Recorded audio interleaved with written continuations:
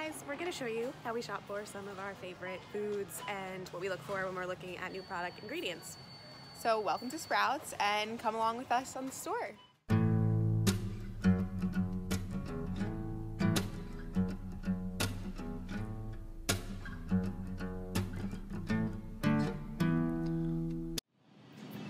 We always try to get organic bananas because they're only a little bit more expensive, and I try to get ones that are a little bit green because they ripen so quickly. So this will last me about a week. So mangoes are my favorite thing in the grocery store, and I'm trying to find a ripe one for today. So here I'm just gonna feel them like this. And this one's okay. I think it'll be good about 3 days, so I'm gonna get that one. And oh, the rest are pretty hard, but they ripen pretty quickly, and sometimes I'll even leave them in like a brown paper bag and they ripen quicker. So, oh, this one's pretty good. I could have that one today. So I'm just gonna get a few. She's feeling to make sure they're a little bit soft, but not mushy. Do you suppose I'd come at all? I suppose I would. Now we're going to the dairy section. Dairy free! Yeah.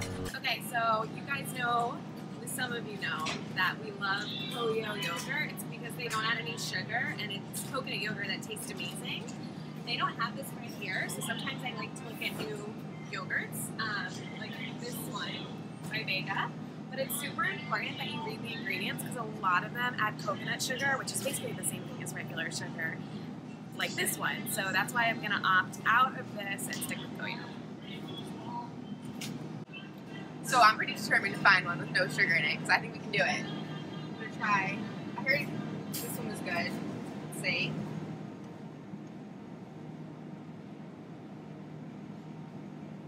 Cane sugar.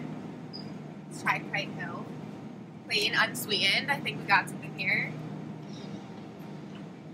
Alright, so Kite-Hill's good because it has almond milk and xanthan gum and argo gum with live cultures. So this one is good to go. What about their flavors? So here they have, the only other option is vanilla, and with vanilla, cane sugar, second ingredient.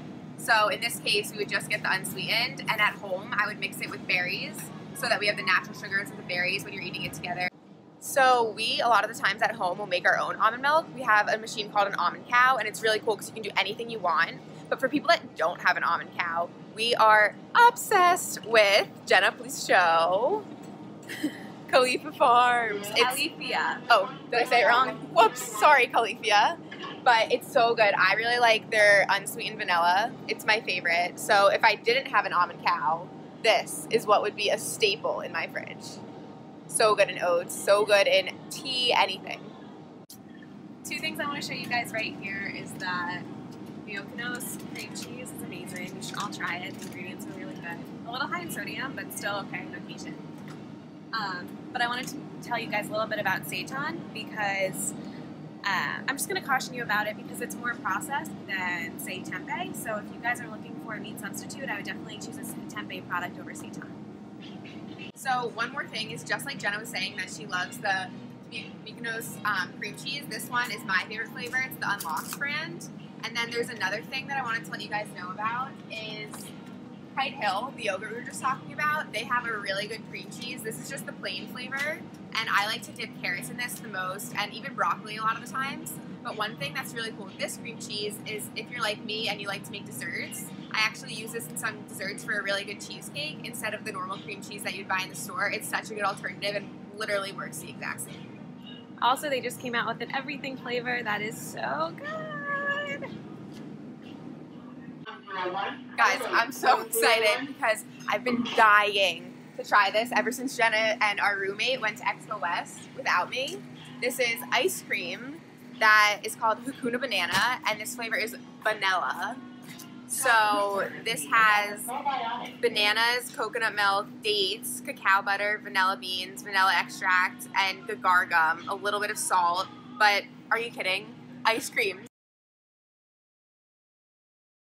Ara literally just said, "Oh my gosh," not in the video. So she's really excited. I'm so excited. I need to read these ingredients. Okay, this one is non-dairy frozen dessert, bananas, dates, coconut milk, vanilla extract, gargum, gum arabic, chocolate coating, which is unsweetened chocolate. Oh, organic coconut sugar. This one goes back. But I'm really excited to try the cookie dough because this has no sugar. We just don't like coconut sugar. Dates only. Because really, coconut sugar makes it too sweet for me. What about you?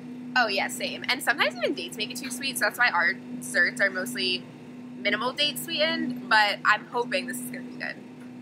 Yeah, honestly, a little bit of dates goes a long way. And if we were walking. So, crackers make my life a lot easier. So I do buy some prepackaged foods, but I want to make sure they're not fried products. So you have to read the ingredients list, but also check to make sure they're either dehydrated or baked.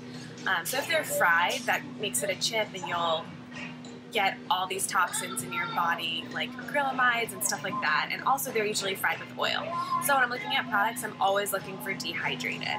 So with that being said, I stumbled upon these veggie chips. Sorry, they're called Veggie Pops, broccoli cheddar flavor. And I'll read you guys the ingredients. Organic kale, organic broccolini, sunflower seeds, chickpeas, carrots, almonds, pepitas, nutritional yeast, lemon juice, garlic powder, onion powder, sea salt, organic potato, organic mustard powder. So that's pretty awesome, and I see on the front that it says organic dried vegetable snack. So it's just a dried vegetables essentially that I could take with me on the go and just throw in my bag. So it's a great option if you do need a packaged food product. Also, there's some dehydrated crackers that I love to dip into Kite-Hill cream cheese too when I'm eating breakfast quickly on the go. Another one of my favorite breakfasts that I post really often is with organic goji berries and organic tart cherries. So for tart cherries and goji berries, I just make sure they're the only product in there. There's no sugar, salt, any of that, and I mix it with some oats for cereal. Super good. So another really good on-the-go snack are bars, but we like to look for bars that are, even though they're date sweetened, you don't want your body to have such a sugar rush, because if you have something that has too much sugar in it all at once, your body's glucose levels rise too high. So I'm going to look for a bar with about under 10 grams of sugar in the whole bar. So this one is a layer bar with just cashew and dates. And so this one's total sugars are 15 grams, which isn't terrible, but we like to go a little bit lower than that. But if I had to, then I could use this and maybe only eat half of it at once.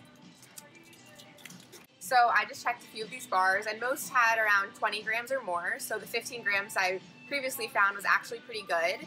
And that's actually one of the reasons that our dad created his bars, because they're all under 10 grams or less. So go to drfurman.com for this one. And that's what makes them great options for diabetics. Yes. So I've actually been really into creating my own nut butters because you can get them exactly how you want them, and I like to combine nuts.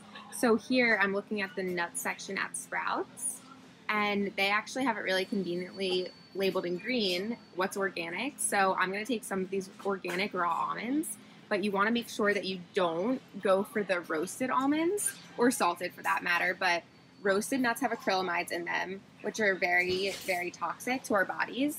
So that's one of the reasons I like to make my own nut butter and use raw almonds that are just not roasted and completely organic.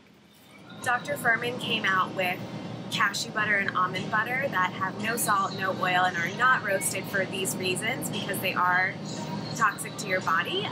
Nowadays, there are some more options, so chances are you might be able to find a good product in your grocery store.